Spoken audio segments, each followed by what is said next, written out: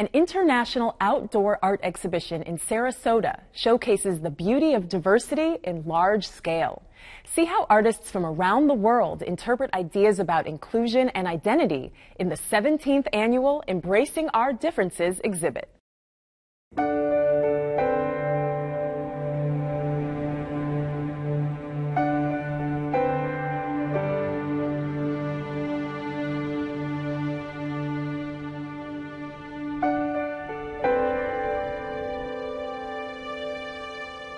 This is our 17th year at Embracing Our Differences. Embracing Our Differences is an arts and education organization focused on promoting the importance of diversity, inclusion, kindness, and respect. Favorite picture in this whole exhibit? Okay, come back here and sit down. We try to start at the youngest age possible, teaching these important messages of kindness and respect. And we want the kids to come back year after year so they continue to understand these messages in different ways through different pieces of artwork.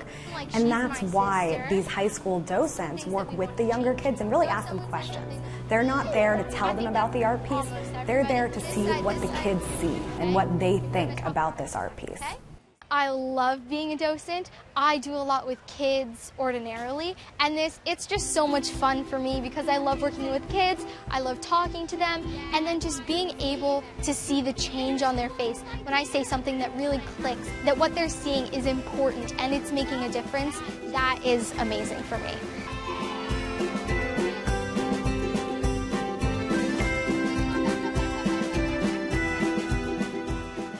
I really appreciate Embracing Our Differences because for me it ties into what I want to do as an artist, and as far as making art that has meaning and just sending a message, and I think Embracing Our Differences allows people to do that.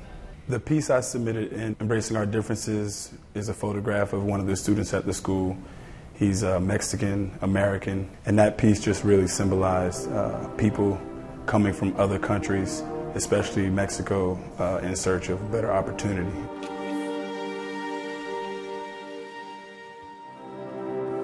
In art, my interest has always been painting people, and I like to make it more expressive, kind of abstract, using like many different colors and stuff like that. But lately I've been trying to focus more on making art that has like meaning and a purpose behind it in hopes to create change.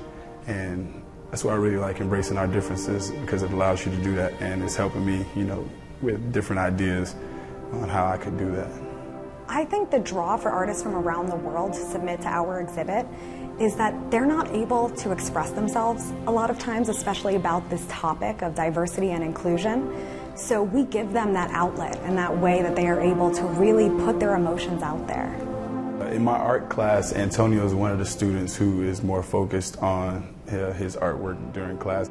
Antonio really gets excited about making art, and he was one of the students who had the opportunity to submit work to Embracing Our Differences because he really took the time and put in the effort to make a piece more complete.